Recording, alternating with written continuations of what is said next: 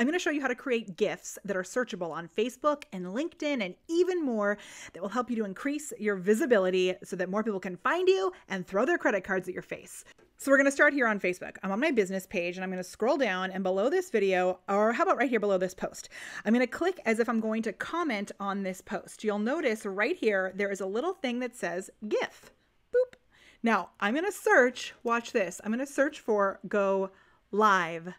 And there's Dora the Explorer, totally normal. Oh, whose face is that? It's my face. Oh my gosh, oh my gosh, oh my gosh. Check it out. Oh, there's my face again. So this is seriously awesome. And what has happened is by creating GIFs like this, I've had thousands and thousands of shares of my face. And I have to tell you, your face is more of your logo than anything right now. So let's see how we can actually create these.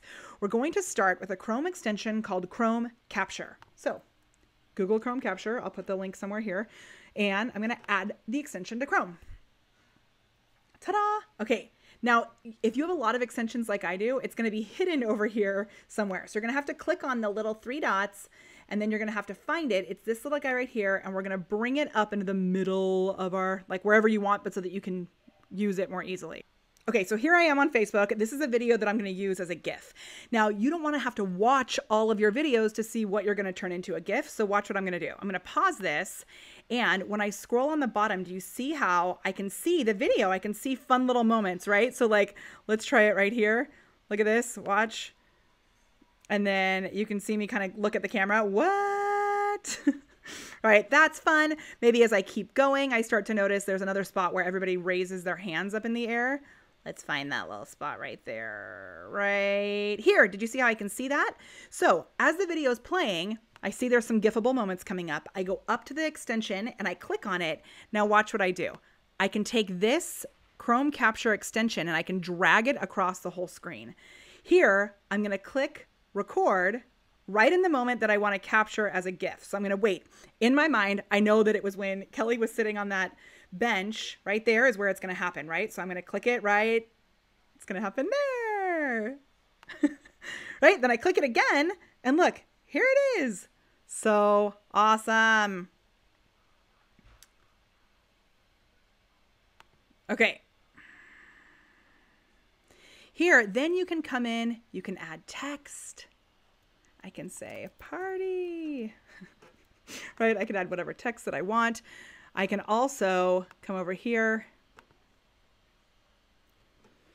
and I can click down at the bottom. I can actually remove these. Delete, delete. Sorry, Misty, I love you.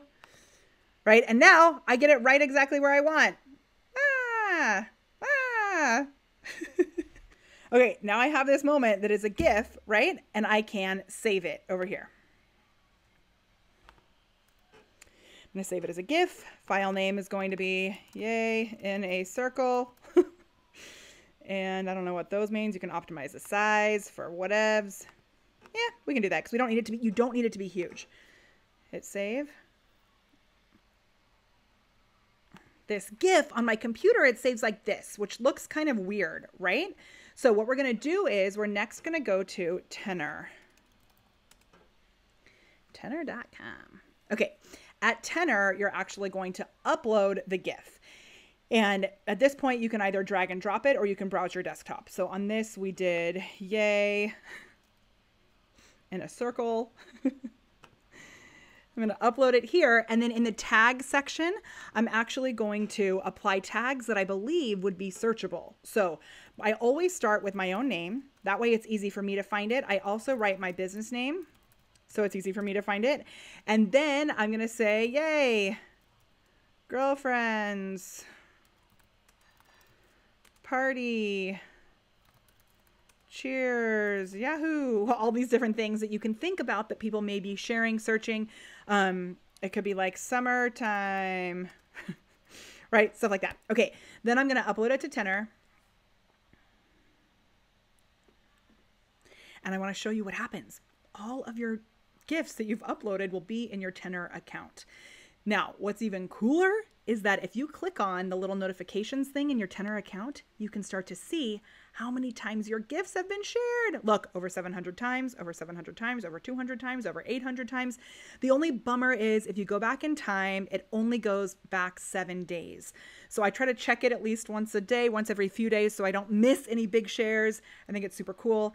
And if you want, inside our programs, we have more strategies on how you can actually use these GIFs to generate leads and sales. But for right now, we're focusing on the magical visibility that it gives you. You can also load these right into Giphy, which is cool because Facebook just bought Giphy. But from my experience, I have noticed that uploading them into Tenor actually gets them searchable on Facebook more easily and more quickly, unless you have a branded Giphy account. And so, I found that if you don't have a branded Giphy account, it doesn't actually do you much good. So Tenor is where we focus unless you get that branded account. And if you want to know how to get a branded account, make sure that you subscribe and follow us here so that we can share more tips like that with you. Okay, that's it. My name is Molly Mahoney. It's my absolute joy to help you to unlock your inner awesome and elevate it with the magic of live video, messenger automation, and GIFs.